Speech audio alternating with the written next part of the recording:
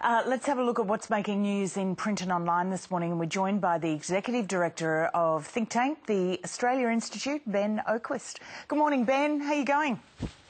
Good morning, Lisa. Good morning, Michael. Good morning. It's all about borders. Yeah, the big story on a number of the front pages of the paper today, and Phil Corey writes on the front page of the Fin Review that the National Cabinet is meeting today, and the Morrison government has declared it's a flashpoint for the future of the Federation. Sounds very dramatic, doesn't it?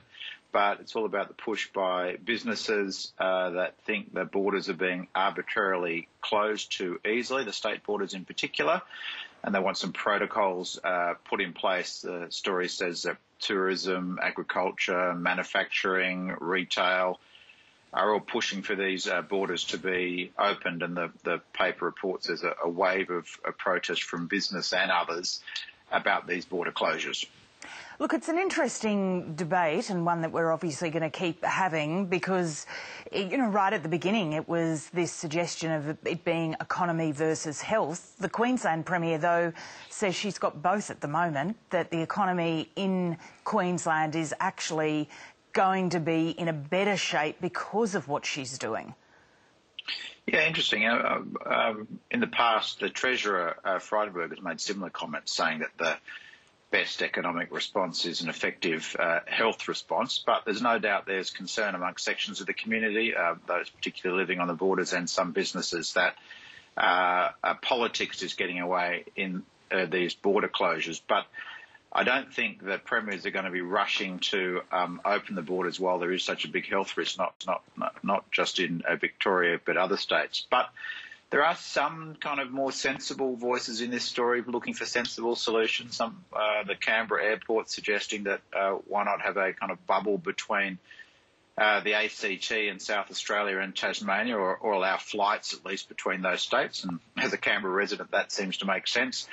On the other hand, some kind of more far-fetched solutions I'm not sure will go down so well. I see the head of Santos calling for a special bubble for business executives and directors to be able to fly around Australia so they can run their companies. I'm not sure that one's going to fly so well, and I'm not sure that's going to do Santos's image any good to be promoting business executives being flying around Australia when so many people are doing it tough. Yeah, tough one. I guess they hadn't heard of Zoom and Skype.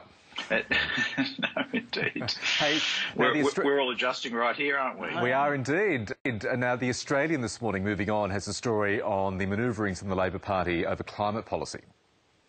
Yeah, Mark Butler speaking at what the paper says was a virtual town hall, the opposition's energy and climate spokesperson, pushing back against those comments we've seen lately and over some months now from Joel Fitzgibbon, the opposition resources and agriculture spokesperson, who's been arguing for a less ambitious climate policy.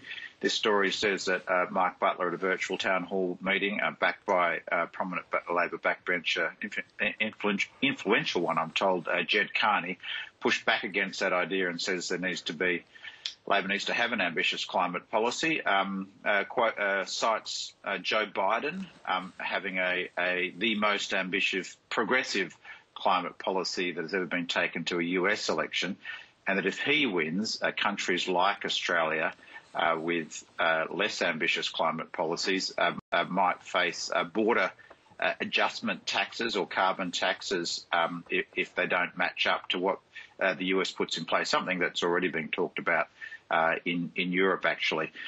So this ongoing, you have to say it's a brawl within Labor about their climate policy. The story goes on to quote Tanya Plibersek, a bit frustrated by it all, saying that we shouldn't be talking about splits when people are dying in aged care centres. And I guess that's the worry for the Labor Party, with Parliament coming back next week, rather than focusing on those problems the government is having, that these divisions over climate policy might dominate.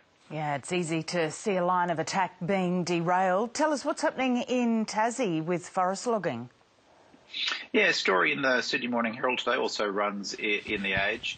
A legal challenge by the Bob Brown Foundation against the regional forest agreements, in particular the regional forest agreement in Tasmania. a stunning photo of Bob Brown, my former boss, in a burnt-out coupe in southern Tasmania. The photo accompanies this story that says that the foundation will be taking a legal challenge against the regional forest agreements, and their lawyer, Rowland Brown, says it could set a precedent for other regional forest agreements to be found illegal. The story does note that Bob Brown's had some success in legal challenges a couple of years ago, taking Tasmania's anti-protest laws to the High Court and winning. So a big legal case. It's obviously going to run for some time, that could have wide-ranging precedents in relation to native forest logging, which this court case seeks to halt in Tasmania. Rightio, Ben Oquist, thanks for running through the papers with us. Thanks, Lisa. Thanks, Michael.